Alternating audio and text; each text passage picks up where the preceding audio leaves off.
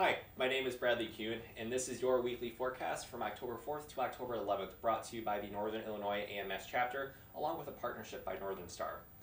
Looking at our weekly conditions this week, we have roughly some very dry conditions continuing here for this first week of October, with also some very warm and pleasant conditions, a little bit warmer than normal, happening this weekend along into next week as well.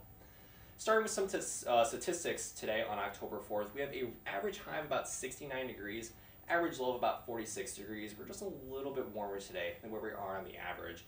Precipitation normal is about 1/10 of an inch. You know, it's going to be a pretty clear day today, so we'll be just around there. Record high of 87 degrees in 1997 with a record low of 27 degrees in 1989. So we can definitely get pretty warm and pretty cool here in the first week of October, with a precipitation record of just over an inch in 1985.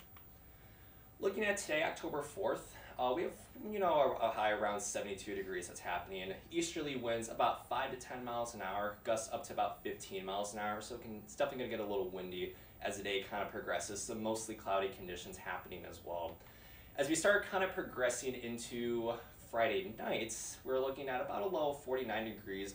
Winds are going to be calming down a little bit, just about 5 to 10 miles an hour. The winds are going to shift more of the easterly direction to more of a southerly direction, which is going to help bring just a little bit of warmer temperatures into Saturday morning.